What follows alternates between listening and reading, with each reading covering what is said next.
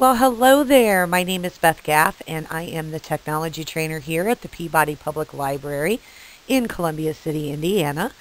And first off, I just want to let you know that this class is geared to go at your pace, which means that you can stop this, go away from this, and come back to this at any time. You're under no obligation to sit through this entire class in one setting. You can always pause it and come back to the time that you paused it at. I get a lot of requests for some things about what I should be doing with my computer to help keep it clean and harmful of all those nasty viruses that are out there and malware and spyware and etc., etc. So I figured that I would create a class to kind of help and guide those that are inquiring about that. My information is listed here, so if you need to get in contact with me, you can do so at any time by sending me an email or giving me a call. But I want to go ahead and get started on this class, and these are just simple things that computer users should know. These are the items that we're going to be discussing today in class. We're going to be setting up a simple backup system. I'm going to tell you about some of those systems that you can activate as well as the one that comes with your computer.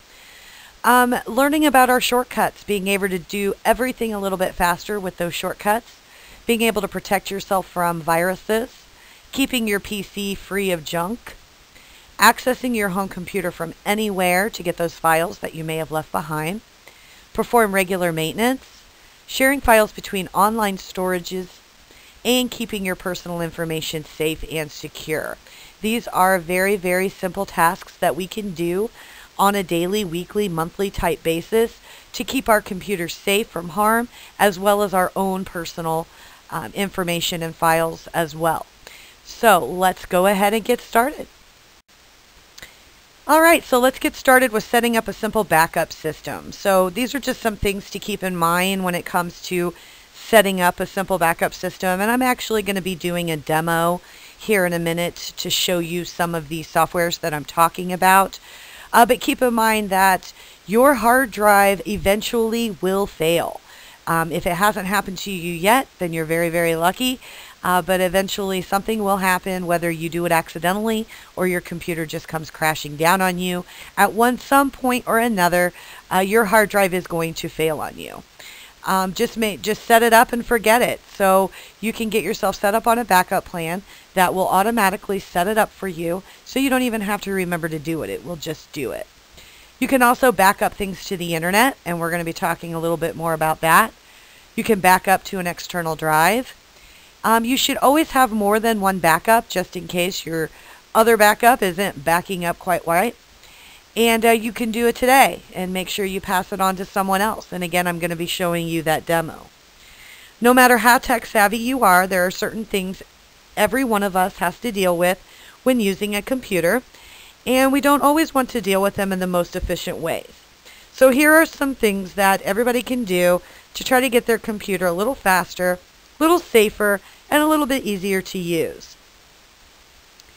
So here in at least the last month or so, I've had family and friends and neighbors asking me how to recover data from a failed hard drive. I help them as best as I can, but in my head, my answer is always going to be the same. Go back in time, back up your computer like you know you should have done to begin with. But, it's not always that simple. When your computer's hard drive fails, it can be gut-wrenching at best. Maybe you lost really important presentation you were working on, and at worst, maybe you've lost every photo of your kid's childhood. But often it's gone forever unless you want to pay a lot of money to get it back, and who wants to do that? Every hard drive does fail at one day. You can use backup services like Backblaze says 50% of their fails after 4 years. Save yourself the trouble and start backing up your computer now. So there are links you can get on. Lifehacker has some really great links you can get on how to recover your data when your hard drive actually does go belly up on you. But just keep in mind that one day your hard drive will fail. It's my firm belief that everyone will experience this at least once in their life. Maybe you've accidentally erased your data, maybe you lost your computer, or maybe your hard drive just dies. It's inevitable. One day you will lose all of your data. Many of you probably have already experienced this, And for those of you that haven't, well, you're very lucky that you haven't quite yet. It's a scary thought, but it doesn't have to be. I can think of several different catastrophe losses in the past few years that I've gone through, but none of them were particularly stressful because I was able to restore from a backup and keep going. You know, what shocks me the most about those hard drive failures is that every single person I talk to, just about everyone admits that they knew they should have been backing up and they just weren't. They know what backup means, and they even know what an external hard drive is. They might even have one. They just seem to think they can do it tomorrow and keep pushing it back one more day, and their hard drive inevitably will just junk out on them, and it's going to stop. Everyone has something to lose. Maybe it's family photos, maybe it's important work materials, maybe it's your finally crafted resume you work so hard on. Backing up isn't just for computer geeks with lots of complex data. It's something each and every one of us needs. So backing up is easy. Just set it and forget it. So now you know you should back up, and that's left. All that's left is actually to do it. Luckily, I have some guides just to get you through this. You do have two choices when it comes to backup. You can back up to the internet, which is usually recommended, with a program called CrashPlan or Backblaze. This is preferred. It's very easy to set up, and it ensures that your data is kept safe, even if your house catches fire or gets burglarized. And if you have a lot of data that you can send out on a hard drive for initial backup. You can also back up to an external drive with Windows 7 backup, Windows 8 file history, or OS X. Incredibly easy to use Time Machine. You can also back up to an external drive with CrashPlan, as I talked about earlier. External drives are okay, but this method won't protect you in case of fire or theft. If you use an external drive, you should still back up your most important files to an online service like Dropbox, if it doesn't take up too much space. Check out the guides about backup methods, and now we're going to talk about why you should always have more than one backup. Your data really isn't safe unless you're backing up properly with lots of different kinds of different backups that you're using, or however you have experienced it. So if you're not convinced yet, if so, stop whatever you're doing right now and put it on your to-do list. Got a free hour tonight? Do it tonight. Got a bit of free time this weekend? Skip the movies and set your first backup. Then the movies will still be there next weekend. This is not something you can afford to keep pushing back. Most importantly, pass it on. If you already have a backup, or if you're officially planning to do so, let your friends know how important it is and how easy it is. If you don't, you'll have to hear about it the next time they lose something important. So make sure you pass along those important needed backup plans that you have. That way your friends are fully aware of that as well. But right now I'm going to go into a demonstration for us. So we're going to take a look at some of these backup plans. All right, so now it's time for a backup demonstration. And I am just going to go into Internet Explorer and pull up some of those items that I was talking to you about earlier. We can look up that Backblaze as well as CrashPlan. So I'm just going to type in Backblaze and go into there.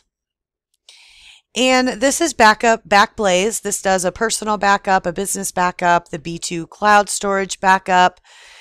Let's see, Meet personal backup. So we're going to go ahead and push on that. Evidently, this is something that you do have to purchase. However, they do have a free trial that allows you to back up these items. And these are Lifehacker, and this is primarily who this class is sponsored to us from today. They are a part of and sponsored, affiliated with this particular one. So this is why they would have us do it. They have different ways that you can do a backup. So this is the Backblaze Unlimited.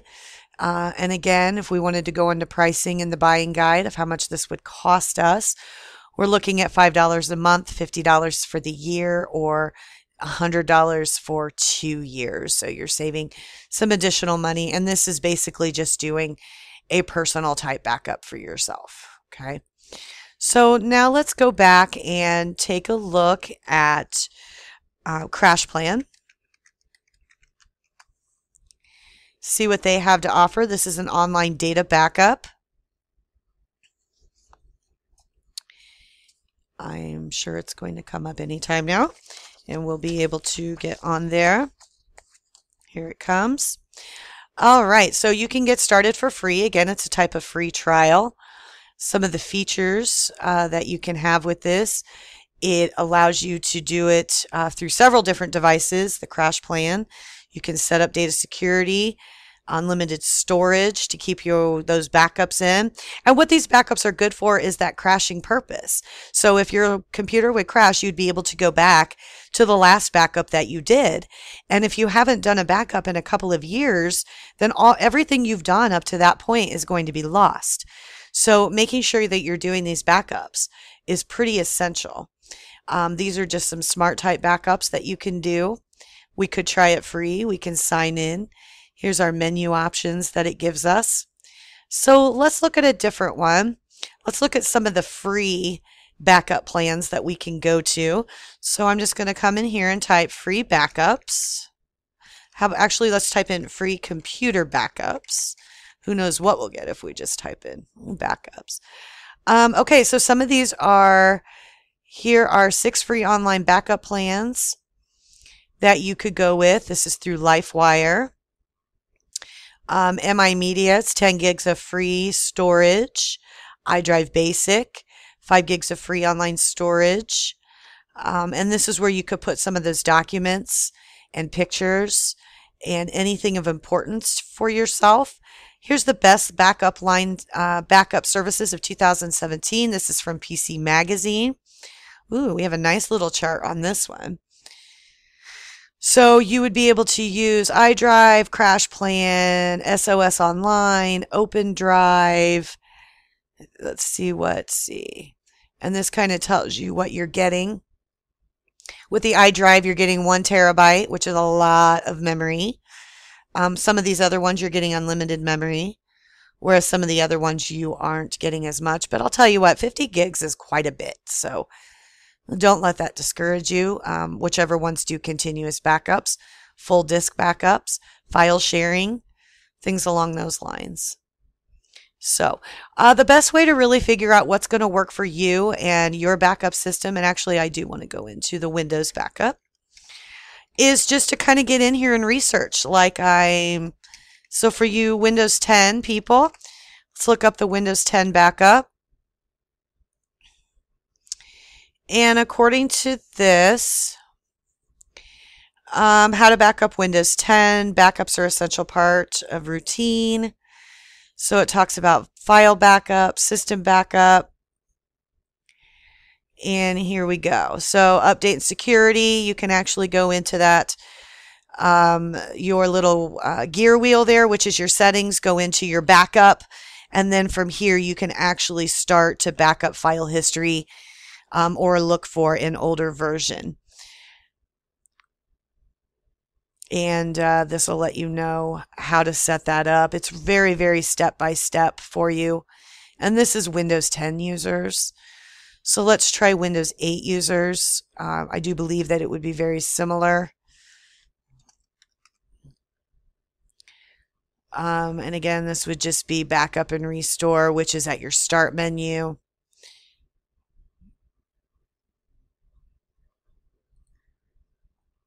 And okay, well, we aren't ready for that. Well, here, let's just listen to it for a minute, and we'll just kind of move on from that. Here we go. Hi, my name is Roger Ahuja, and I'm going to take a few minutes to talk about the backup program in Windows 8. There are actually 2 different backup programs in Windows 8. The first one is the same as Windows 7. In Windows 7, it was called Backup and Restore. In Windows 8, it's called Windows 7 File Recovery. This program functions the same way Backup and Restore function in Windows 7. And we're going to start by looking at that.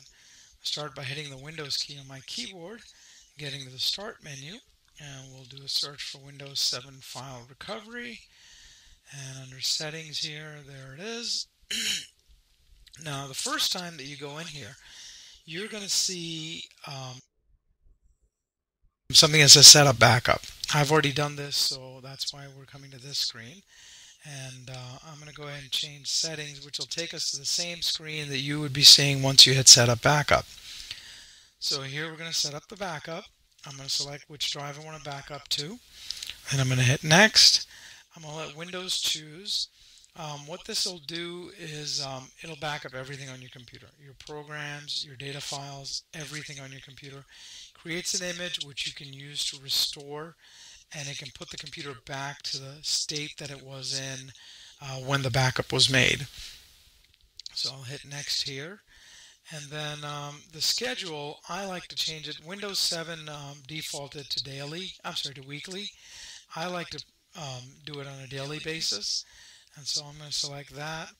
And then at this point, I would just hit Save Settings and Exit, and we would start an immediate backup. As I said, I like this particular version in that it backs up everything. The disadvantage was obviously it's going to back up at 7 p.m. and if you've been working all day on something and your hard drive happens to crash at 6 p.m. before the backup, you're going to lose whatever you were working on. So to that effect, Microsoft came out with their File History program, which is the other backup program. So I'm going to cancel out of here, and we're going to close this, go back to our Start menu, and go to File History. And right here is File History. Now, File History, all you have to do is select where it's going to back up to and hit Turn On. And it will basically make a backup of your data files. It's going to back up anything that's in a library, and it's going to back it up on the fly. So it's very similar to Time Machine, if any of you are familiar with the Apple product. It'll back up on the fly as it's going along, so you could be working all day. You won't lose any data. It's great in that respect. I feel it's lacking in that it doesn't create an image of the system as well. I think it would behoove Microsoft to change this so that it creates an image of the system and backs up on the fly. And that's basically it. Those are the two different backup programs. All right. So he gave us a really, really good explanation of Windows 8, even into Windows 7. So I don't even think I need to go any further. He did such a great job. But if you want to research a little bit more about backups and how important they are and how you can get going, the internet is your friend. So definitely get on there, check out YouTube, and check out some of the videos that are available to you. All right, moving right along. So hopefully you got a little bit better understanding of backups and how to get those and how you can retrieve yours that comes with your computer. And now I'm going to talk to you about some very basic keyboard shortcuts that can kind of make your life a little bit easier and get you through the day. Some of these would be the Control plus the F key, which is a find command. Control plus the N, which is creating something new. Control plus the S, which is saving a document. Control plus P, which is printer options. The Alt plus F4, which is quitting a current application. Pressing Enter instead of clicking, as well as we're going to be able to see some more shortcuts on the next page. On the next slide, I've got some more cheats on there for you, but we're going to get into this right away. So according to a statistic published in The Atlantic, 90% of computer users don't know what Control plus F can do. As a result, we've put together a list of common handy shortcuts and tricks that every computer user should know. If you have a friend or family member who could use a lesson or refresher, you can let them know all about this so that way they can save some time as well. So before we actually get started, let's tackle some basics. The Control, which is your CTRL, is an abbreviation, and it is the main key on your Windows PC that you use the keyboard for the shortcuts, and that's typically in the bottom left-hand corner of your keyboard. You're going to see that Control button there. If you have a Mac, you also have a Control key, but your primary keyboard shortcut key is Command. So like Alt/Option and Shift, these are modifier keys. When you press them, nothing obvious happens. When you press them along with another letter or number, however, you can make your computer do things faster. So I'm going to talk to you about some handy shortcuts you can use with these particular keys. So the Control plus F or the Command plus F if you have a Mac, obviously we have to begin with Control plus F since that particular statistic is begging for it. Control plus F or Command plus F on a Mac is the keyboard shortcut for find. It's a find command. If you're in a web browser and you want to search text on a web page, pressing Control plus F will bring up a search box. Just type in that search box and it'll locate the text you're typing on the page. Control plus F may work in another application too when you need to find something. For example, Microsoft Word and other word processing applications use this keyboard shortcut as well. So keep that in mind for Control plus F or Command plus F if you're using a Mac. This is going to help you find things when you're on the internet or other types of programs that you may have on the computer. Control plus N or Command plus N if you're using a Mac. Pressing the Control plus N or Command plus N is the command for creating something new. So in a web browser, this will make a new window. In a word processing or image editing or other document-based application, this keyboard shortcut will create a new document. Also, the Control S or Command plus S on a Mac. Now that you know how to create a new document with your keyboard, you should also know how to save one. Control plus S or Command plus S on Mac is the keyboard shortcut for saving a document. If this is the first time you've saved a document, you'll be presented with a new window that'll ask you what to name it and where you want to save it. If you've already saved it once before, this keyboard shortcut will simply save your changes. You also have the Control P or Command plus P on a Mac. If you want to print the document you just made, Control plus P or Command plus P is the keyboard shortcut that will open the print window. From there, you'll be able to check your settings, choose a printer, etc. When you're ready, just click print and your document will be printed. This keyboard shortcut works in pretty much any application with printable content, including your web browser. Now, switching gears a little bit, pressing that Alt button, that is just a couple keys over from that Control, plus your F4, which would be those function keys you have lined up along the top. Now, if you have a Chromebook, you have browser keys, so this would be slightly different for you. But the Alt F4 and sometimes Control plus W or Control plus Q or Command plus Q on a Mac is the keyboard shortcut for quitting the current application. In Windows, it will quit the currently open that's in focus on the screen. On a Mac, this is also generally the case, but sometimes it's not as clear. To know which application is going to quit when you perform this keyboard command, just look in the upper left-hand corner to see its name. So you're just kind of going to have to play around with that a little bit to see how that's going to benefit you, that quitting a current application. You also have Enter or Return on a Mac. The Enter key or Return key on a Mac is useful for a lot of things.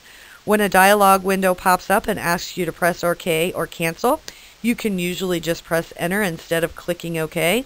In Windows, you can tell which button will respond to Enter because it'll have a dotted box inside of it. On the Mac, the button will be blue instead of gray.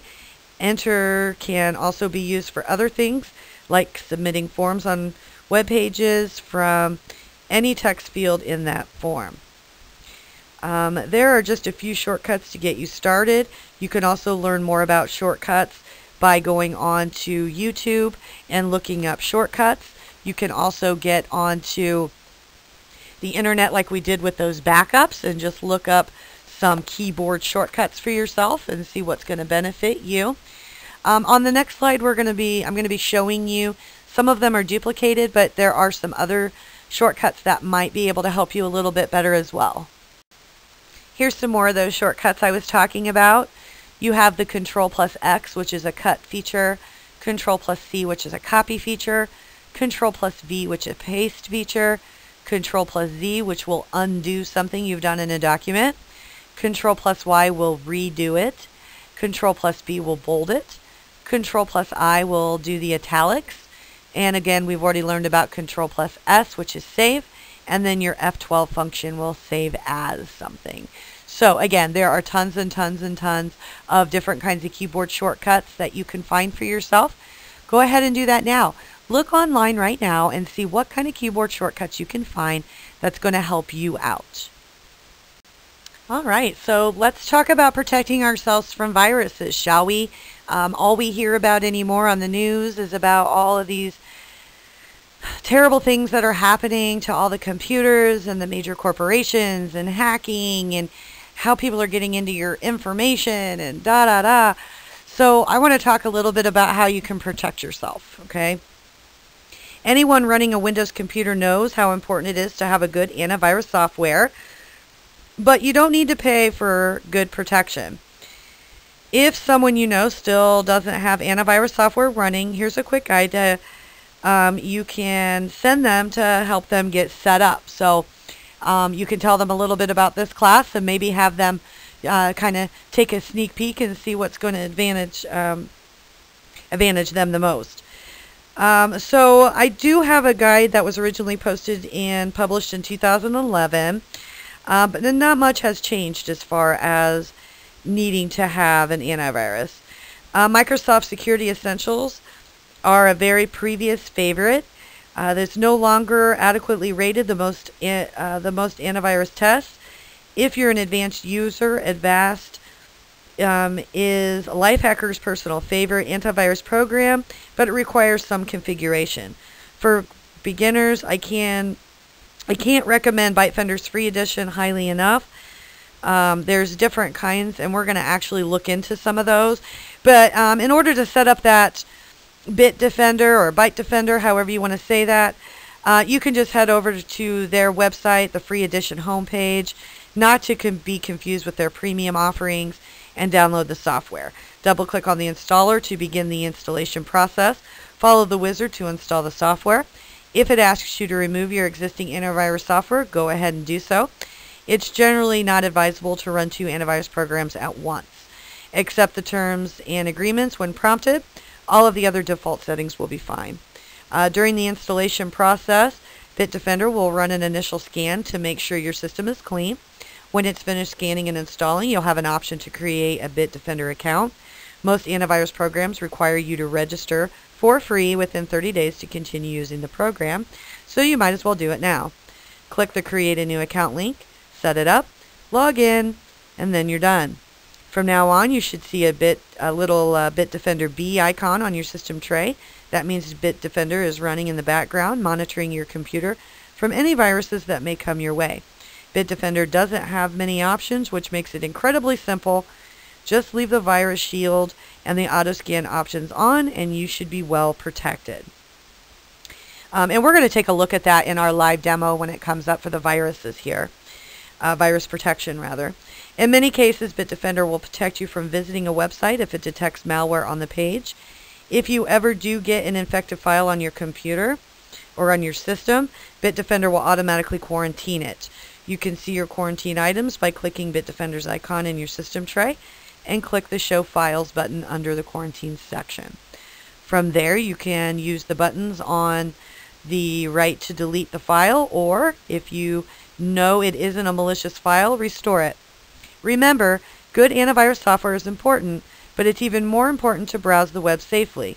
The best way to avoid viruses is to make sure you don't download them in the first place. Don't click on anything that claims you have a virus unless it's coming from Bitdefender itself. Now that would only work if you have Bitdefender downloaded. Okay, so if you download something different, then it would be that particular software. Don't click on any suspicious Facebook posts. Don't click on any suspicious email links. If you get an email from eBay.com, hover your cursor over the link and look at the bottom of your screen to make sure it actually goes to www.ebay.com.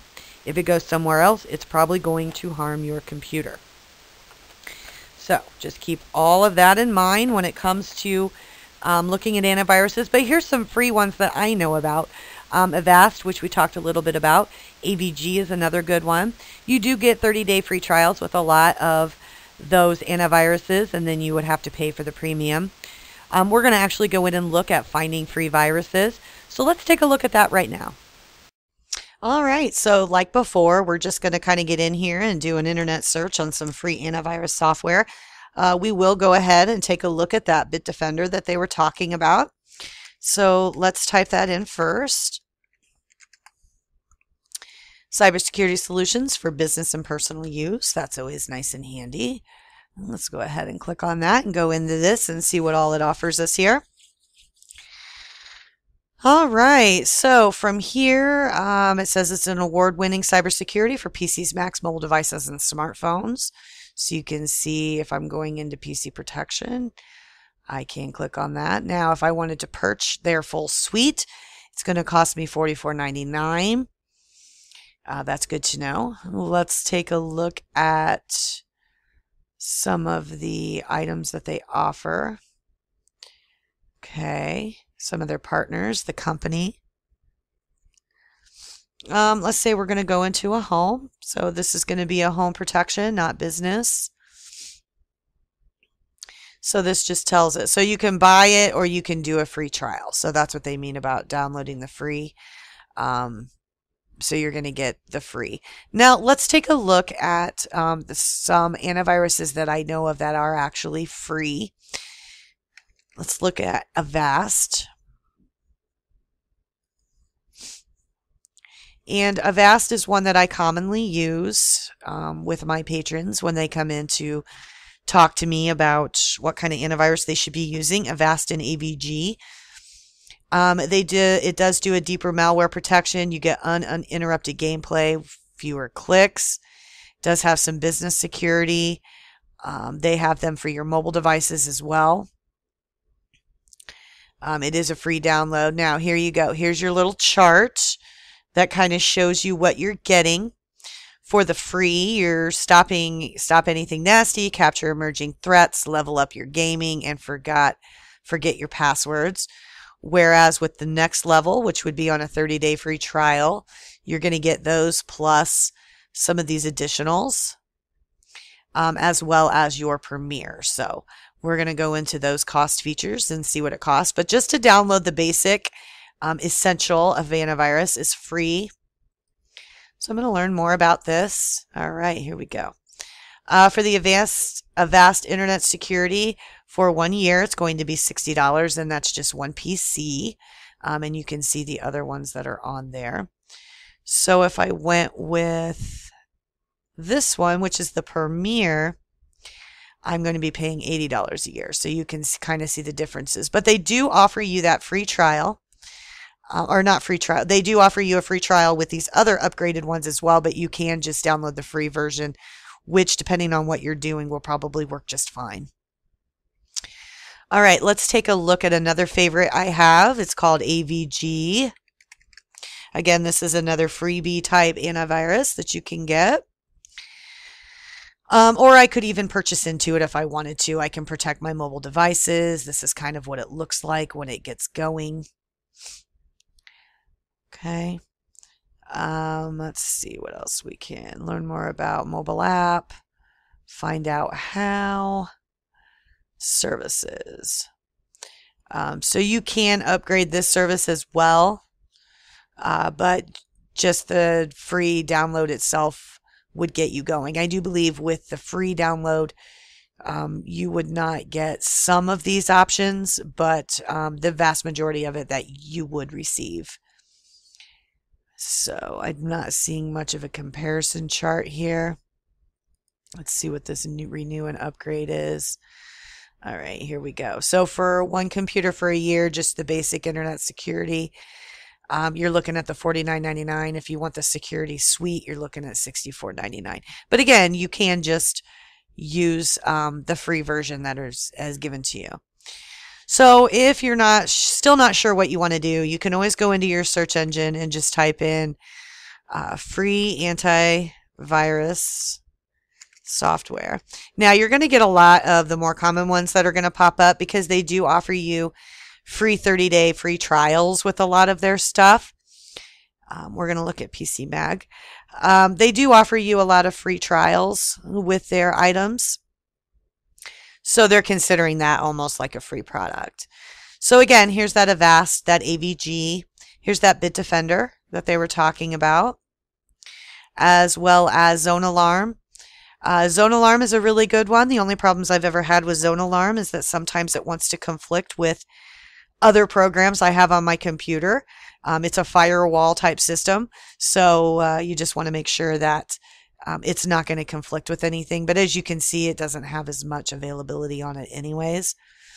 But here's some of the other ones that you could get into, and it looks like Avast and AVG are the most used and most dominant ones. So, but again, don't take my word for it. Go ahead and get on there and just research some of those different ones that are out there being offered. All right, let's get into de-junking your computer. So in this, we're going to be talking about what junk is, or what they consider as crapware. Sorry to offend you, but they do consider it that. And again, option 1, we have manually remove unwanted apps with an uninstaller. Option 2 would be automatically remove unwanted apps with programs. Or option 3 would be to reinstall Windows from scratch. So, and we're going to also talk about removing unwanted toolbars. I'm also going to be doing a live demo on here just to kind of show you how you can free up some of that history, get rid of some of those cookies and those caches.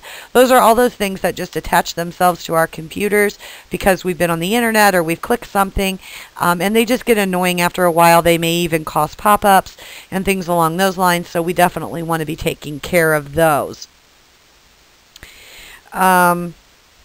So let us talk about a little bit about how we can keep our PC free of junk.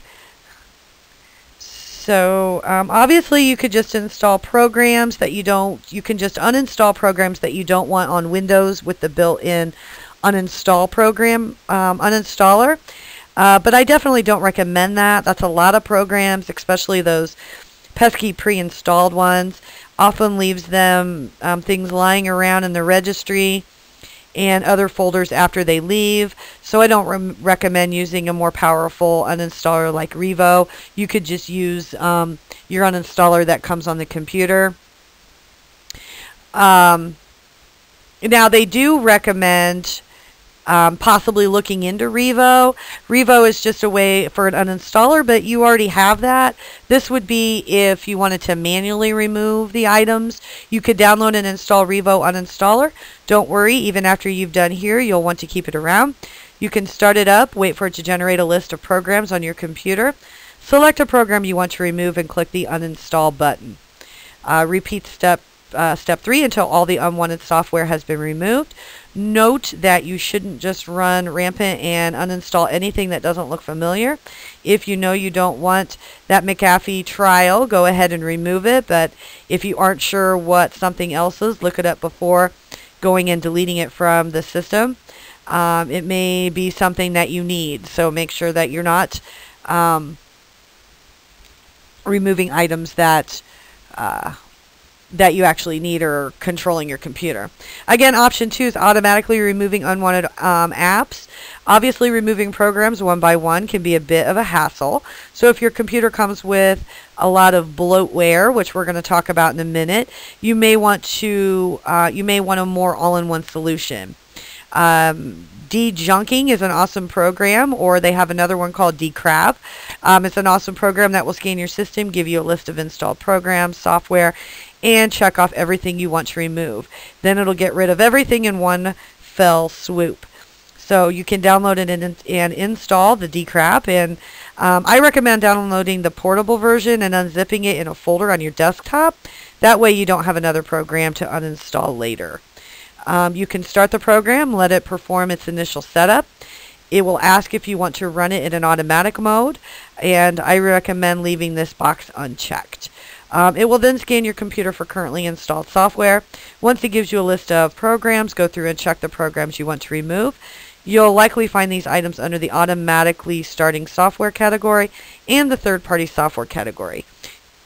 You'll probably want to leave drivers and Windows-related software unchecked. Click Next and create System Restore Point when asked.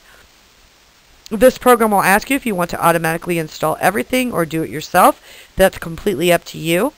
If you made the correct choices in Step 4, you should be fine to uninstall everything automatically and clean the registry. Let dcrap run through the uninstallation process. When you're done, you should have a much cleaner PC. Make sure to go through your Start menu and the Revo uninstaller that we talked about earlier to make sure there aren't any straggles you've forgotten. Once again, if you don't know what something is, Google it before you remove it. It may be something important to the system, or in some cases a pre-installed app that's actually a good one. So we definitely don't want to have to reinstall Windows from scratch, but if you had to, some people prefer to skip the above options and just install Windows from scratch without the bloatware. And again, we're going to talk about bloatware here in a minute. You'll need a Windows install disk from the Microsoft, not the one that came with your computer, which likely has the bloatware on it, and a valid license key, usually located on a sticker on your computer. Note that this isn't guaranteed to work for everyone. In some cases, you may not be eligible for service if you reinstall a different copy of Windows, so be forewarned. There is on lifehacker.com, you can get a full guide to reinstalling Windows. So you can check out their posts step by step for installing Windows easily and more effectively. So we've been talking about that bloatware. So now we probably want to know what exactly bloatware is. Let's see. Bloatware is basically just junk that's just kind of stuck itself around and won't leave you alone. So if you want to get rid of some of those items, then you could definitely try doing this. Okay, so how to remove toolbars and other bundled junkware or crapware, however you want to look at it. The second kind of crapware, junkware, is a bit more sinister for free trials of Microsoft Office.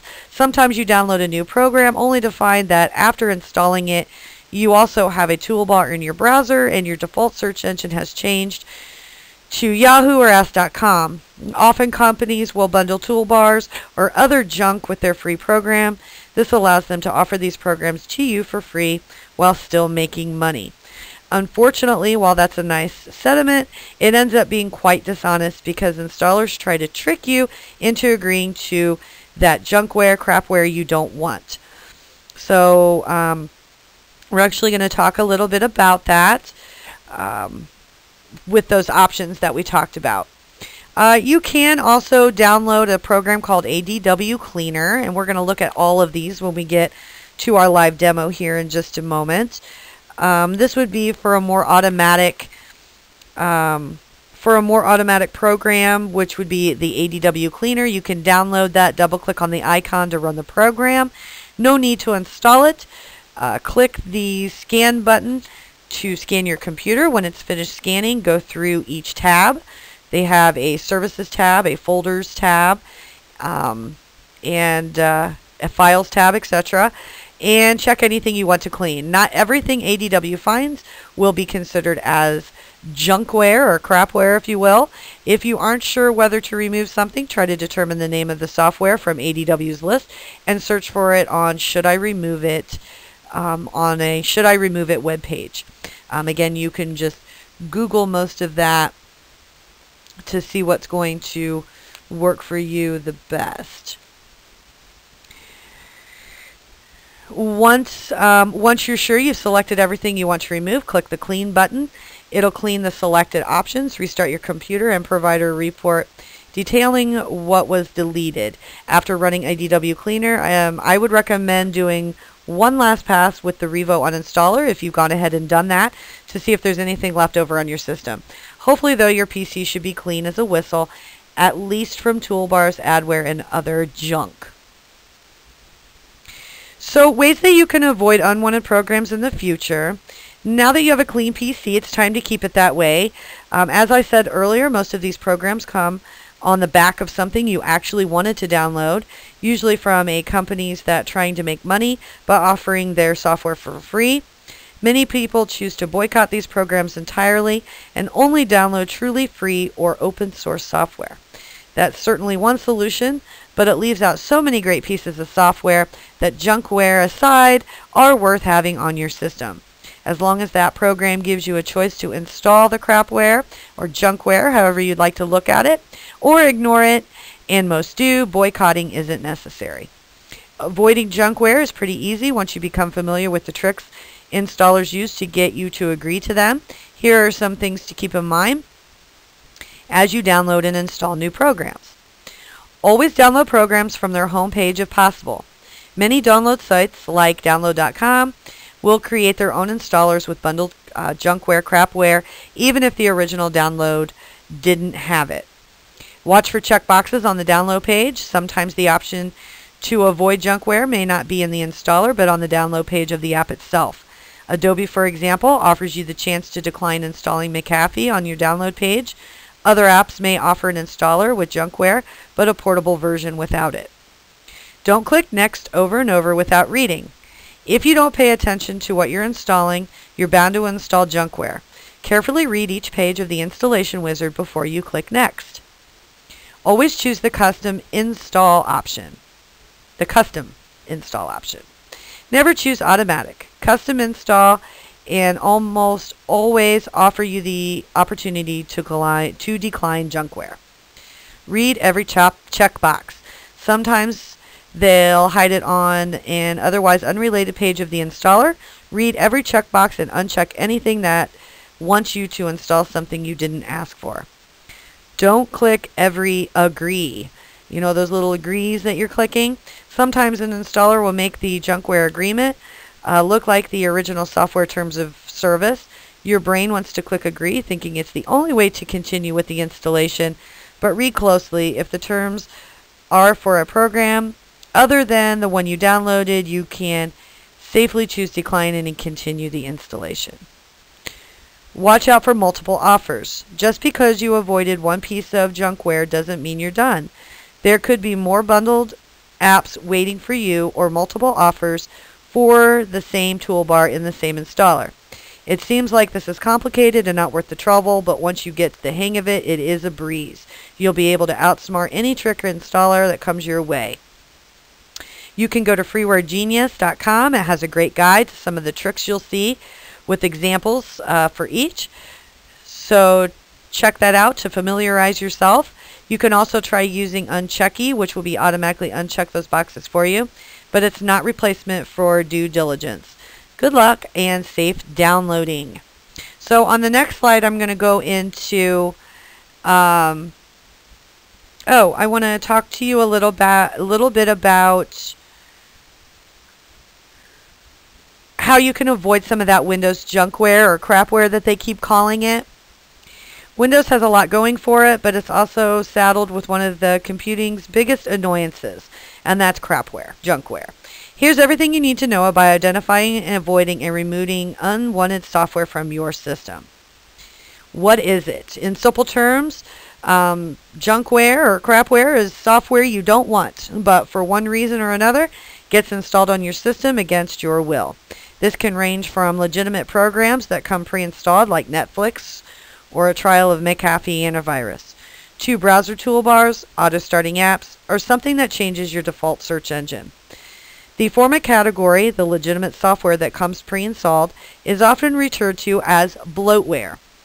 As well, not all pre-installed apps are bad, but more often than not, you'll want to remove 90% of what came on your system. So for that purpose, we'll be talking about some of those unwanted softwares, which we already talked about.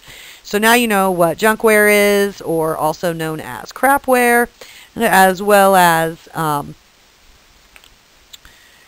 bloatware and how that's going to be able to help you, and so forth and so on. So hopefully you have a better understanding of what all this is, but I am going to take you on the journey of let's take a look at what some of this is on the next slide. Okay, so now we're going to do a live demo. Well, it will be live to you once you get on here. But I want to look at some of these softwares that they were talking about that can help us with that bloatware or junkware that we keep getting on our computers. So we can actually come into the internet, and that's how we're going to start. Okay, and I would look up this Revo uninstaller, but I also want to show you what your computer has. Oops, getting typing happy here. All right, so we're going to look at the Revo uninstaller. Uninstaller is what I meant to type.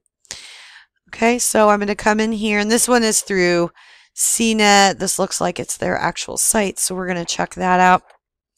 So from the Revo Uninstaller Pro, or you've just got the Revo Uninstaller, and here's those additional tools that you're going to get with this when you download it. So it's letting you know that right off the bat. Okay.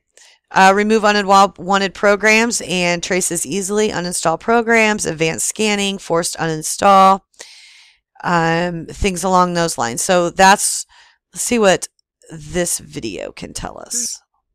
Do you have problems with the uninstall of unnecessary programs? You are wondering why there are still leftovers and difficulties? While removing a simple programs and spent hours of your time to fix the problem, then maybe you need Revo Uninstaller Pro. With its powerful features, Revo Uninstaller is much faster and more powerful than ever. Revo will help you to avoid installation errors and update problems. There is also a portable version of the program, so you can use it wherever you need it. Follow us in the social media and have a great uninstall experience with Revo. Okay, so that gave us a nice little demo of Revo and what you can do with it. So hopefully you have a better understanding on that one. Let's go back now and check out one of these other ones that they had been talking about. I think one of them was actually called Decrap. Let's take a look at what that is, and it's at download.org. Okay, so we can download it here if we wanted to.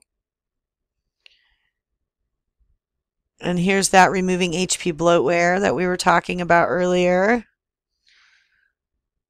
Okay. All right. So let me show you another way that all this can be done just by going, if you are in Windows 7, I'm going to my Start menu, going to my Control Panel. If you're in Windows 8, you can go to that Charms bar, click on your search feature, and type in the Control Panel. If you're on Windows 10, you can go to your settings and just go straight to the Control Panel. But from here, I'm able to uninstall a program. So I'm actually able to go in here and look at all the programs that I have on my computer to find out which one it is that I don't want on here anymore, or what may have attached itself due to me downloading something earlier, which happens all the time. So this is another way that you can get on there and kind of search around and uninstall those programs. So if I decide that I don't want this on here anymore, I can push it, and then I would be able to uninstall, and it's going to ask me, are you sure you want to do that? Which I don't want to, but if you did, then you would just click yes. So again, this is just like any other kind of searching that we were doing earlier. I want to get rid of junk on my computer. I'm typing in exactly what it is I want to do. And this is another thing that we're going to go into here in a second. And I do see a YouTube video that we might benefit from here. Okay, and I'm going to show you those temporary files in just a moment. Let's go back and see what this video might be able to do for us. Hi, I'm going to show you a very quick way. To clean up garbage files on your computer, and this is something you should do often to keep your computer running at a decent speed, because these files will eventually slow down your computer. And all you need to do is use Windows tools. We're going to use this cleanup to clean up your tools. So to get the disk cleanup, all you have to do is go to Start. Excuse me. You're going to go to All Programs. You're going to go to your Accessories. And then in Accessories, you're going to go to System Tools. Once you're in System Tools, you can choose Disk Cleanup. Now, once you're at the Disk Cleanup selection window, you need to choose which drive you want to clean up. And you want to clean up your normal drive that you use for most of your operating systems and your programs. You don't want to clean up your recovery file at all, so recovery drive. So avoid that. So I'm going to choose C. And here you can see that disk cleanup is calculating how many files it can actually clean up. And this may take a few moments. Okay, now once it finished calculating how much time it would take you to clean up these files and calculating how many garbage files you have on your computer, it's going to bring you to the disk cleanup window. And here in this section it says files to delete. You can see downloaded program files, temporary internet files, offline web pages, recycle bin. You can add all these to the things you want to clean up. I'm going to add the recycle bin to that also. And if you look here, it tells you how much information is stored in your recycle bin. And then once you hit OK, you're going to be able to delete those files.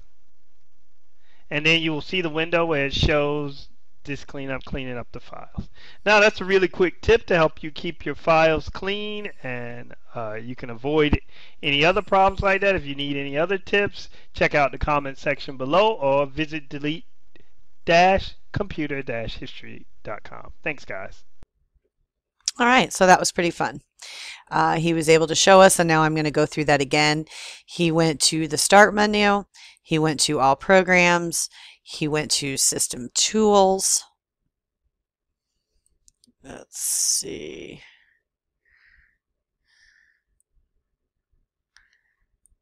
Maybe it's in Startup.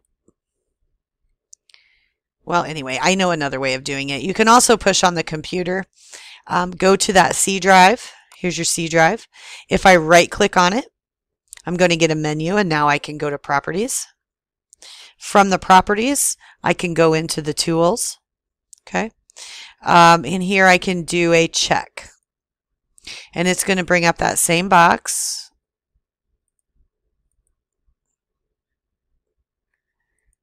Actually, let's go in here. Disk cleanup is what I want. I do apologize. And then it's going to go in there and do the same thing that he was doing a moment ago. So it's going to check all of my security on my computer to see what it is exactly that I need to dump out of there. And I don't know, this may take a little longer just because I have a lot of memory that's being used on this particular computer. But if it gets done here rather quickly, then I'll be able to show you how you can go into that box as well. But again, these are all different kinds of preferences. We'll just kind of close this out, close that out, move this around. But at any time, you can come in here and see about getting rid of junk. Here's one for Windows 10. And it's basically showing you the same thing that we went through just a moment ago. Okay, here we go. So it's able to show you that as well. It's still working on that.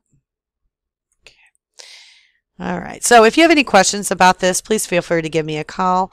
I'd love to talk to you about it, or maybe even help guide you through it. That way you have a better understanding of decluttering your computer.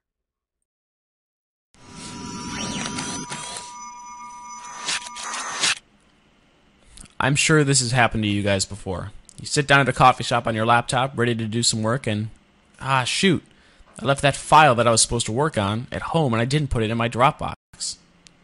Well, this is where things like remote access come in really handy. With just a few clicks, I can connect to my home computer and use it as if it were sitting right in front of me. There's that file I was looking for. This is also useful for fixing things that are broken at home, or just checking on any downloads you have running. There are a lot of different ways to do it. You don't have to use a program like TeamViewer. You can even use something that's built right into your operating system. Whatever you use, though, it can be a lifesaver. Hit the link below to see the full guide at Lifehacker on how to set it up.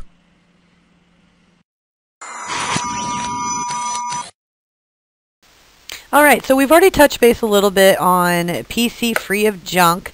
Now we're going to talk a little bit more in depth about performing regular maintenance. These are just some topics that we're going to talk about. Maintenance you will want to perform, updating Windows, running that antivirus software, back up the hard drive, clean those temporary files, uninstall programs, defrag, and maintenance on Windows 8 and 10. So you're right, people talk about a lot of ways to speed up their computer or keep their system well maintained, but Windows has evolved a lot and some of those are outdated. Even worse, some of them are just downright wrong. So I do have a short list of maintenance tools you do and you don't want to run. Maintenance you'll want to do or want to run would be updating Windows. I've said it before and I'll say it again, don't neglect Windows updates. Install updates when it gets them and restart your computer if necessary. This will keep your computer safe and stable and really takes no effort on your part. Be sure that you're running that antivirus software. It's a sad fact of life, but if you're using Windows, you'll probably want some form of antivirus software running in the background. There's no need to pay for antivirus, though. We've already talked about all that. Microsoft Security Essentials is pretty great on its own. And you can update the Microsoft Security Essentials whenever you need to. Of course, the best defense against malware is safe browsing. So the more responsible you are, the better off your computer will be. Antivirus or no antivirus. Make sure you're backing up that hard drive, whether it's simple Windows backup or an automated offsite backup tool like the favorites we've been talking about, CrashPlan, Backblaze. Backups are essential tools for a PC user. It isn't maintenance per se, but it can get you out of quite a few binds. So I definitely can't recommend it enough for you. Clean temporary files with CC Cleaner. Windows can lead a lot of clutter and temporary files lying around your hard drive. And it's a good idea to clean these up once in a while. So you may want to check out the CCleaner and see what that can do for you. Uninstall programs. You can do that either manually like I've showed you or download a program like Revo Uninstaller. Windows Add Remove Programs dialog is okay, but Revo Uninstaller is even better. Not only does it remove every trace of an application from your computer, but it also helps you reinstall apps you can't find, as well as manage your startup process, which will help you boot up faster and run smoother once you did. Now, maintenance that you don't really need to do. Defragging your drive. Unless you're on Windows XP, one of the maintenance operations people always talk about is defragmenting your hard drive. Times have changed, however, and this isn't actually necessary. Windows Vista and 7 automatically defrag your drive, so there's no need to do it yourself. If you're on XP, you're not getting those updates anymore anyway, but you could go ahead and set that up. And if you're on the newer systems, whether that's Windows 8, Windows 10, it does have an automatic defragger in there as well. Clean your registry. You've probably also heard about registry cleaners before, but the fact of the matter is that they probably won't do much to help your computer. They won't cause harm to your computer, but they're very unlikely to get any result of any kind of results. So just leave these alone. Mess with Windows prefetching. You may have seen a few articles about the net on cleaning out Windows prefetching the speed up on your computer, but it's pretty much a myth. Not only will you not see any performance gains, but you could actually cause more problems instead of solving them. Just leave prefetching alone. Windows has it there for a reason. You can also regularly reinstall Windows. Sometimes it's unavoidable, but as long as you're responsible about what you install, there's no reason you need to reinstall Windows every 6 months. Be careful about what you download. Test new programs in a virtual machine, and run the maintenance tools when mentioned in the other sections that we've talked about. So now in Windows 8 and Windows 10, you can still do some of those cleaners and whatnot. I'm working off of Windows 7 right now, but let's see if we can't find a video to kind of help you with the regular maintenance of Windows 8 and Windows 10. That is going to be on our live demo for Perform Regular Maintenance. I was able to find a video on YouTube on how to perform that regular maintenance on your Windows 10. It's very, very similar to what we had talked about earlier. So hopefully you'll kind of get the idea of how all this works. So here is a video from YouTube on how to perform regular maintenance on your Windows 10 computer. Hello, this is Nick with nickscomputerfix.com, and here's a video on how to clean your computer and make Windows 10 faster. It's free and easy. Okay, let's go ahead and begin by moving our cursor down to the lower left hand corner of the screen and right clicking on the Windows 10 Start menu icon, going up and clicking on Run. That opens up the Run command prompt, and on the command line here type in clean mgr, and once you have done that, go ahead down here and click on OK. Now that will initialize the disk cleanup calculating tool, and it starts calculating how many temporary files and junk files that it can clean up off of your computer system for you. And through the magic of video editing, I've speeded this up. This can take a good couple of minutes to a good 10 minutes depending on the speed and performance of your computer. Once it's done calculating, it opens up this window, the disk cleanup window, and let's move this over so we can see this a little bit better. And down here, by default, certain items are already checked off for you. I like to go ahead and put a check mark by all of these items and get a complete and full clean done on my computer. So I'm going to go ahead and put a check mark by all of them, and there, and also here as well. And on the right hand side I can scroll down, and as you can see there's two more blank ones. Be sure to scroll down and get those as well if you're going to do a complete and full cleanup. And we can scroll up and down and make sure that they're all checked off. And once that's done, one last item down below here, it says clean up system files. I don't recommend doing this. Messing around with system files sometimes can mess up your computer, so leave those alone and click on OK. And once you do that, you get this last prompt, disk cleanup. Are you sure you want to permanently delete these files? And yes, I do, so I'm going to click on delete files. And then depending on your system, it takes a few minutes to complete. And once it's done, it just disappears. It doesn't come back and say it's completed or done, but it is done once it disappears. Alright, that's the end of this tutorial. Subscribe and like my video. Okay, so now we're going to talk about file sharing between online storages. I do have a class that is dedicated to nothing but online storage and different online storages and things along those lines, but I just wanted to kind of brief us a little bit on some of these. So some of the different online storages that you can use would be the iCloud. It's the mystery of the cloud, right? Also they have Google Drive, OneDrive, Dropbox, your email system, and other ways to share files. So we are going to actually look at some of these different file sharing processes that allows us to create documents in one thing and save them to another, so we're able to retrieve them from no matter where we are. What's nice about these particular accounts is that these are not accounts that are just on your computer. You can actually access these accounts from any computer at any time.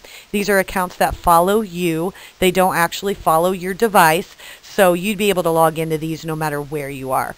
So we're just going to take a look at just these certain ones here. So let's get started with iCloud, and we're going to do this as a demo so you can kind of see the differences between the different online storages. All right, so we are going to start with iCloud. If you're familiar with iCloud at all, it's basically just some, actually, let's look that up. What is iCloud? iCloud is simply a service that keeps all your devices in sync. In other words, you can share information between an iPhone, an iPad, an iPod Touch, and a computer. The information on each device is automatically updated to make sure that most current information is available for all devices. So these would be all your Apple type products. So if we go to the iCloud on Apple, you can see how all of these would end up syncing together. So if you've taken pictures, you would be able to sync those between other iCloud devices, as well as any documents, PDFs, anything like that that you have saved on your device. You would be able to access these from any of the iCloud different types of softwares and so forth. Let's see if here's what is iCloud. Okay, this talks about iCloud again a little bit more. Again, I'm just using a normal search tool to get me through this to determine what iCloud is, what I can do with it. And again, this is just internet-based storage, so you'd be able to share those wherever you are. So let's take a look at Google Drive. Again, this is a cloud storage file backups. You can use Google Drive as a file backup as well, since we've been talking about that. So here's my drive, and I have tons and tons of pictures on my drive here. Let's close this up. If at any time I wanted to, I could take some of these and move them into something else. These little W's indicate that I used Microsoft Word when I created those. And again, this PDF would be Adobe. But you can see how it's saving all of mine. Anything that was shared with me, I don't have anything. Any Google Photos that I might have that I've put in there. Any backups that I've had. But I don't have any as of right now. I do get 15 gigs of storage. I can upgrade my storage at any time. You can do this with iCloud as well. And again, this is internet based. So right now I'm getting the free 15 gigs. However, I could pay $1.99 and get 100 gigs. Or I could pay $10 a month and get a terabyte of extra storage. If you have more than one type of backup storage, though, that probably isn't going to be necessary. So here's what's on my drive right now. And I'm actually going to go back to my cloud drive because I want to show you, because on that one I do actually pay for extra storage on that just because I have a lot of different devices. So I'm going to get back on here and I'm going to log myself in.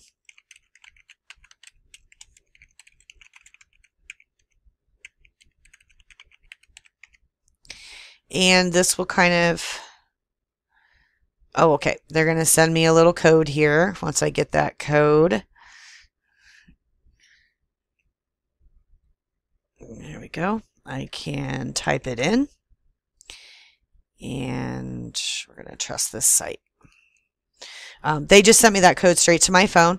And now I'm able to kind of go in here and see what I've got on my cloud. This shows you all of my messages. These would be all of my different photos that I have available to me. Once they load up, I can actually have access to those photos. This is what's on my shared file. If I go into all photos, again, this is just what's in my shared file. So I haven't really backed this up in a while, but I could definitely do that. I can go into my settings, and from my settings, I can see how much space I have left. I'm paying for the 50 gigs of iCloud storage. It costs me 99 cents a month, but you can clearly see I have plenty of room on here to continue. This is all my available space. I have 47 gigs of available space. I also have the iCloud Drive, which I can click on. And once I'm in the iCloud Drive, then it's going to show me some of the other ones that I have. So I have some pictures in my drive that I just haven't transferred over to the shared portion of it. So once this comes up, you'd be able to see. So this is the iCloud as well as the Google. So you can see I've got tons and tons of pictures in here that are just kind of sitting. At any time I can clean these up. So I can do that off my mobile device as well as doing them off of here. Let's take a look at the OneDrive account. I also have a OneDrive account, so we will get into that. OneDrive, again, is just like the other ones. It's sponsored to you by Microsoft. And I'm going to see if I can't find my information to get me in. I'm going to go ahead and sign in. I really don't think I have anything on here, but I can definitely give it a try and see. Okay, so now I'm logged into my OneDrive. It's letting me know, because it's a Microsoft product, that if I wanted 365 Office, which would be your Word, Excel, PowerPoint, and things along those lines, I can go premium with that for $7 a month. In the meantime, I've just got some very basic pictures in here. I don't use this very often, but if I wanted to, I very well could. And this is showing me a calendar of all of my different stuff here. So you kind of get the idea of how some of these systems work. Let me get myself out of here. You can use these as backups. You can use these as just internet storage. Even your email systems. Let's go to an email system. So even my email system, I can use as storage. So if I want to send myself things on here, I definitely can. So let's say I want to send myself a picture. We're just going to call this test. I'm going to come in here and just grab a random picture. Oh, this is a good one. It's my son. So we will use that. I'm going to go ahead and click send. Here in a moment, I'm going to get an email saying test. Excuse me. Saying test.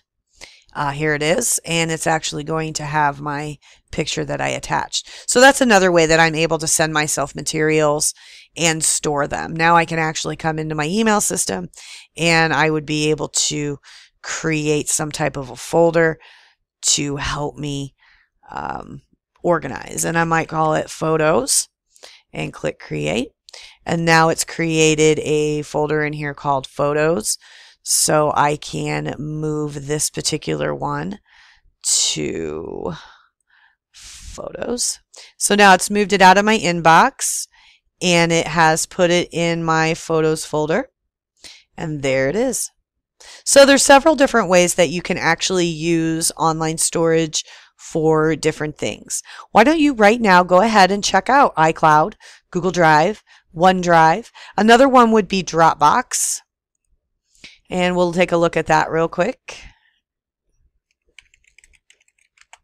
Oops, spelled it wrong, but it should still. And I do believe I have an account with Dropbox, but I never use it. So again, this is just another internet-based storage. It's trying to log me in right now. It's whirling around. So now I'm in, and now I have different kinds of storage that I can use. I have a tour that I can take, but I don't really want to. But let's take a look at what that tour consists of. Maybe. It doesn't like me clicking on it. Okay. So anyway, that was all about Dropbox, but it's just like the others, so you can actually save some of that information. So hopefully you definitely have a better understanding of your different internet storages now. Last but never least, we're going to talk about keeping your personal information safe and secure. Think you do enough to secure your passwords, browsing, and network? Prove it. Not all computer security is about tinfoil hats and anonymous browsing. Everyone who uses a computer has a horse in the security race.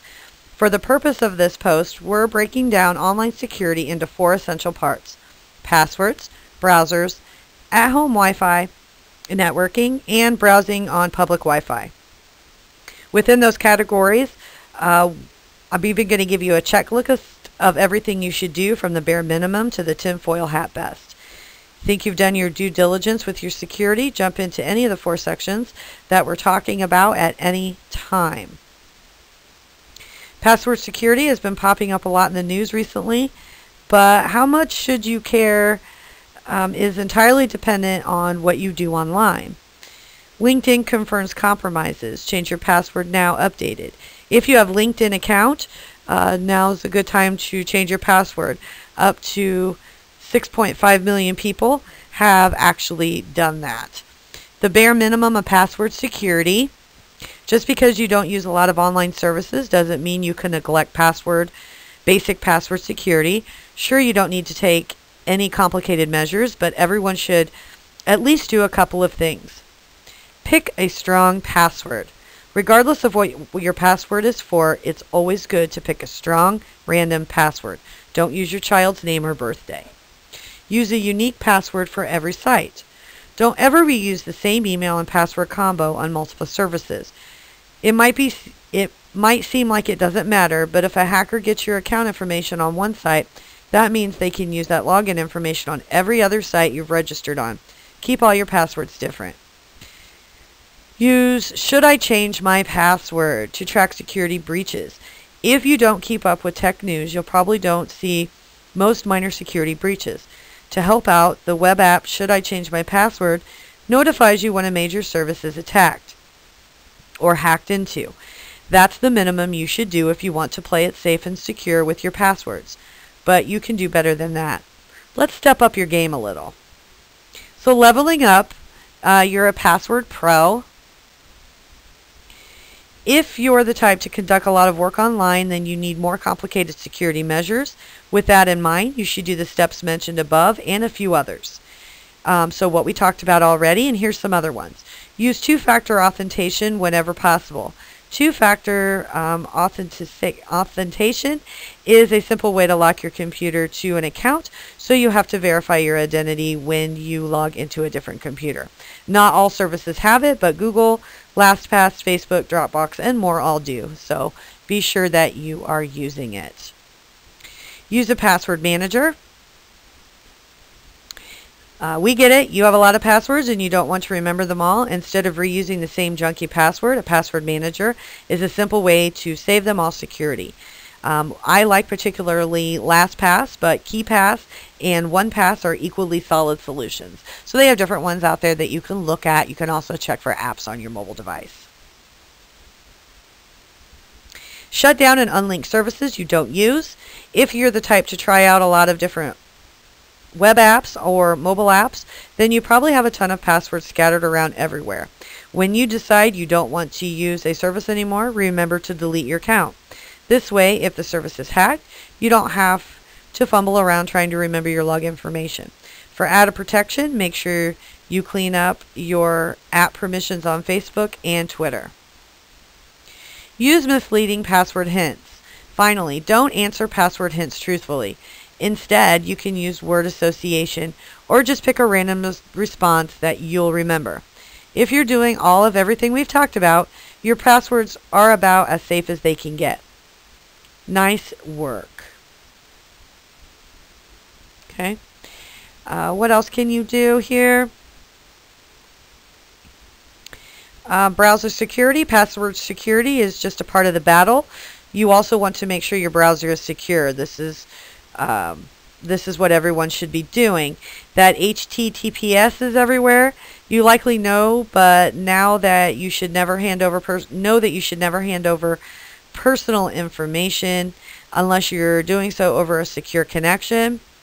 The HTTPS Everywhere browser extension highlights secure sites and ensure you're always on HTTPS whenever it's available, including on social networks, shopping sites, and more. Log out of your accounts. If you're sharing a computer in the house full of people, or you do most of your browsing on a public computer, always remember to log out of any account you use. It's simple, obvious step, but it's worth repeating to yourself until you remember. When you don't log out of an account, you're giving authorization to snoop. Understand the basics of online fraud. Phishing scams, malware, and other nasty things are all easy to detect if you keep cautious eyes on what your browser is doing at all times. Be skeptical of odd emails, brush up on the FTC's guide to identity theft, and don't trust your personal information to any website that doesn't use HTTPS. The basics of browser security are great for most people, but if you want to keep the advertiser, the man, off your back, you need to take a few more measures. Level up. Keep everyone from tracking you. We know that pretty much everyone is tracking every move on the web. The data collected from your browsing used for ads, targeted coupons, and plenty more. So you can put a stop to that. Everyone's trying to track what you do on the web, so here's how to stop them. It's no secret that there's big money to be made in violating your privacy. You can use an Ad Block Plus. Ad Block Plus isn't just an ad blocking extension, it also helps protect the likes of Twitter, Facebook, and Google Plus from transmitting data about you. Ghostery. Ghostery is an extension that's all about eliminating tracking cookies and plugins used by ad networks. With Ghostery installed, no advertiser can snoop on what you're doing online. Do Not Track Plus. Do Not Track is an extension that eliminates sites with Facebook and Google Plus buttons from tracking you. By default, a data exchange happens when you visit a site with one of these buttons, even if you don't click on them. Do Not Track stops that from happening. Next level, go anonymous. Completely anonymous browsing isn't for everyone, nor is it for every situation. However, it can come in handy when you're torrenting or going around, when you don't mind to give away your location and it's just plain that don't like somebody watching over your shoulder. Here's what you'll need. You need a Tor browser. A Tor is the easiest to use anonymous browser. When you use Tor, T-O-R, for browsing, you don't get plugins, your traffic is automatically encrypted, and your browsing is also always anonymous. Use VPN services to secure everything you do. VPN services are a great way to create secure connections across the internet. Using a VPN means you're encrypting all the data transcript online.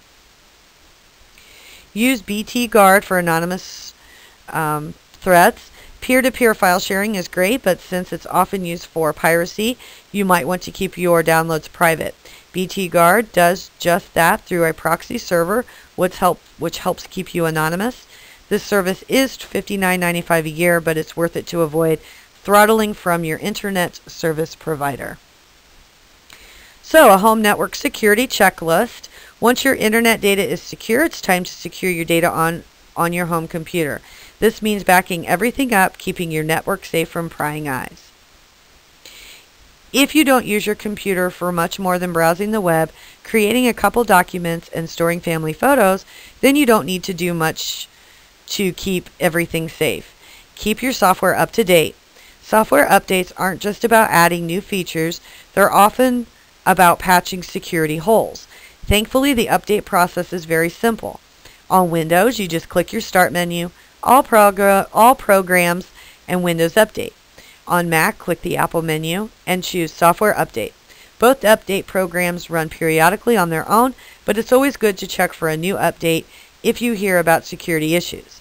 On Windows 8 and Windows 10, you can just look up that Windows Update security. Change your router's security setting.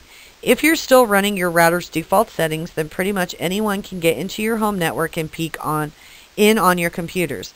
It's not hard to crack web passwords or WPA passwords, but you should at least enable a non-default password and network name on your router. Back up your photos and documents. Perhaps you're not all that worried about what would happen if your $200 computer dies because you don't do that much with it. Still, chances are you have a resume or some vacation photos on the hard drive. Backing up those few important files is easy. Cloud storage like Dropbox and SkyDrive take very little time to set up. Once you do, your few important documents will be saved online. That goes with the iCloud, Google Drive, and OneDrive as well. Prevent downloaded software from installing automatically. Malware often comes in the form of download that you don't notice happening.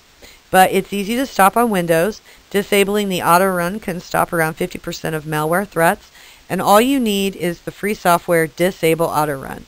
On Mac, downloads shouldn't run automatically, but if you're using OS X, Mountain Lion, you can set up a gatekeeper under System Performances, Security and Privacy, General. This would only allow applications from the Mac App Store for added security. These are just basic. If your computer is your livelihood, you need to do a few more things to keep your data secure. Level up. You're a network security pro. Whether you work from home or you're simply on a work computer all day long, keeping your data secure and safe is important. On top of everything above, you also want to add a few more security measures. Create automatic backups with CrashPlan or some type of backing up process. If your computer contains everything you need to work, then you need a solid full system backup solution. Set folder-specific permissions. If you're sharing your computer with a household of people but need to ensure your work documents are safe, then setting up permissions is the easiest way to do it. In Windows, right-click the folder, go to Properties, and open the security settings. Then, click the Edit Settings and select your username to lock the folder to you. On Mac, right-click a folder, click Get Info, and change the settings under Sharing and Permissions. For extra security, you can easily set up encryption with TrueCrypt. That's just one of those. You can actually research that a little bit more. Know how someone would break into your computer and keep it from happening to you. It's surprisingly easy to a Mac. Once you know how someone could get into your system, it's relatively easy to prevent. On Windows, you can usually get away with a long password, and on Mac, you can set up FireVault to secure your data. That's under System Preferences and Security. You can always upgrade your router security. As I've mentioned before, hacking into a wireless network is incredibly easy. One way to secure your router is to upgrade its firmware with the DD-WRT or Tomato. Upgrading your router can keep you safe from at least one type of hack. So that's basically like a checklist for yourself. And some other things to know about sniffing out passwords and cookies, how to prevent yourself against them. You can, let's say you occasionally check email on public Wi-Fi when your internet is down or you're on vacation. You're always tempting fate when you don't completely lock down your computer. But here's the minimum amount of effort you should always do. Always use HTTPS's. I've mentioned this before. Turn off your sharing. When you're at home, you might share your files with other people on your network. That's great. But you don't want that on public Wi-Fi. Disable it before you even connect. In Windows, open Control Panel, then go to Network and Internet, Network and Sharing Center, then click Choose Home Group and Sharing Options. Change Advanced Settings. Turn off file sharing, print sharing, network discovery, and the public folder. On Mac, open the system's preferences, sharing, and make sure all the boxes are unchecked. Don't connect to Wi-Fi unless you need it. This might seem like common sense, but if you're not actually using the internet connection, turn it off. In Windows, right-click the wireless icon in the taskbar and turn it off. On a Mac, click the Wi-Fi button in the menu bar and turn off Wi-Fi. Doing these three things will keep most of your data secure when you're just popping in to quickly check your email. If you're using free Wi-Fi in a dorm or apartment building, you need a stronger solution. So what about public Wi-Fi? If you're on public Wi-Fi a lot, it's best to really lock down and encrypt your data. In addition to the steps that we talked about, here's some other ones. Encrypt everything with Hamachi and Privacy. The easiest way to cut off outsiders from peeking into your private data when you're on a public network is with the free VPN Hamachi and the web proxy Privacy. Setup isn't much more complicated than just a few clicks, and the end result is secure connections for all your browsing. You can also encrypt it further with an SSH SOCKS proxy. If you don't want to use a VPN, other option is to roll your own SSH SOCKS proxy. This encrypts all of your web browsing and redirects it through a trusted computer. That's all you really need to do when you're on a public Wi-Fi to keep your browsing encrypted and safe. However, you can take it another step and go completely anonymous. So there's other ways that you can actually do that. Wow, that was a lot of information. But I think that we got through it, keeping your information personal. It's called personal information for a reason. If it was public information, then we wouldn't need it to be personal, now would we? So again, you can just go into your Internet Explorer, your Chrome, Firefox, whatever web browser you enjoy using. Get on your search engine, which would be Google, Yahoo, Bing, and just kind of look at how I can protect my computer and my personal information. So I hope you enjoyed this segment, and I do believe that that might be the end of our class. So applaud yourself. You've done very well. Thank you, thank you, thank you. Congratulations. You made it through this entire class. You completed it. You should be very proud of yourself. Take a deep breath and relax. It's all over. Keep in mind, without your participation, we wouldn't be able to have these stream classes or videos. So thank you. Questions about this video, please feel free to email me or call me. My information is listed there. Definitely be looking for other stream classes, and thank you for taking the steps to better educate yourself on your computer and the maintenance of your computer. I want to thank the following websites for their information and videos. Without their information and videos, this class could not have been taken place. Thank you for all your information.